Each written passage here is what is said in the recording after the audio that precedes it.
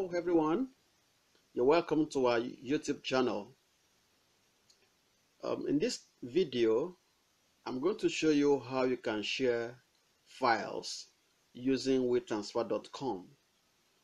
Wetransfer.com gives you an option to either create a user account where you can log in, share your files and have access to other facilities, or you can simply share a file without you having to create an account. And so in this clip, I will guide you through the process of sharing files without you creating a user account. Okay, so what you simply do is this.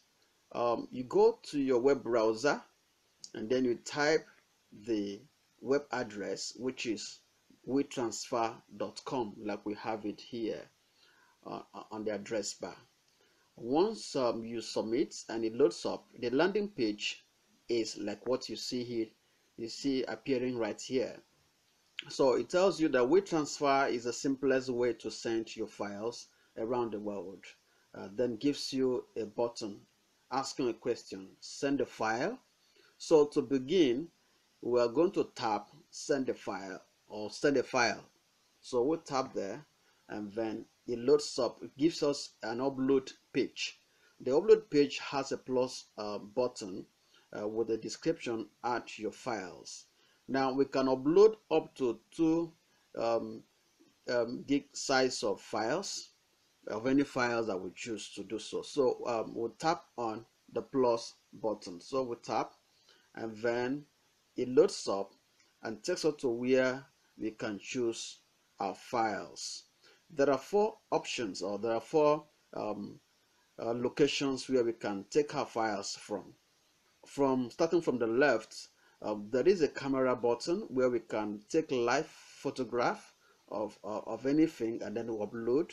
We can also do same from camcorder, either photograph or a video. You can as well record sound using the sound recorder and upload, or we can go to documents and select any pre-recorded file, which could be a PDF file, it can be a Word document, it can be an image, it can be a video, or it can be an audio file. So for this tutorial, we're going to use the camera option. So we'll simply tap on my camera and then the camera opens up. Fine. Then I'm going to take a photograph of this my friend that is sitting on my side stool. So I tap, I snap this my friend, and then I tap on the tick, it sets it up.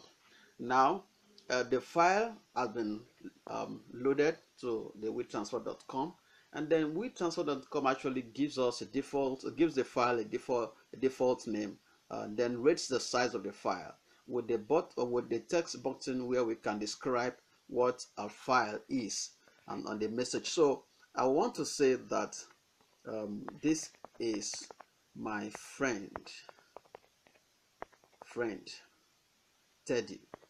So that's how I want to describe my photograph, and then I'm okay with that. So I can tap on next and then it loads up. And once I tap on next, it takes me to another page with 2 options. So I can send this file via an email, or I can generate a link and then share the file through the link. So for this tutorial, I want to get a link. I want to send a link to someone, and the person on accessing the link will have access to the photograph of my friend. So I tap on transfer. Okay, on tap on transfer, the file begins to be transferred. This will count from 0% to 100% depending on the strength of your network connection. So the speed will depend on that. So for me, you can see that mine is counting, and then the size of the data that is being uploaded is being counted. So I will need to be patient. If for any reason I want to step back, I can tap on cancel. Cancel will cancel the transfer and takes me backward, so I can upload a new file and then send.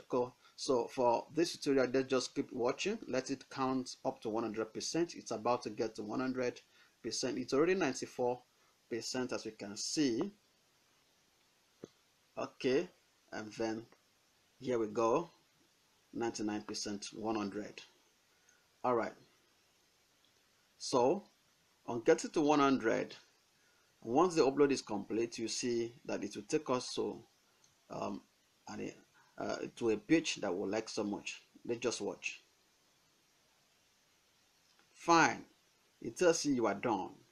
Okay, so since our interest is on getting a link, you can see the link listed there on the box, HTTPS. You see the codes that make up the link. So we're going to copy this link, and then I can send this link to anyone, either through WhatsApp, through Facebook, through email address, or whatever means I want to share the link. So anyone that has access to this link can access the photograph of my friend that I just took. So I tap on copy link. Okay, on tapping on copy link, I can see that the link has been highlighted. So the link now is on my clipboard, so I can share it, I can paste it anywhere. Yes, that's how it is. That is how simple it is to share a file using Wetransfer.com. I hope you have enjoyed this tutorial. If you have, please like our videos, share with friends, subscribe to our YouTube channel, and then enable the notification button so that you can always get to know when new contents are uploaded. Thank you.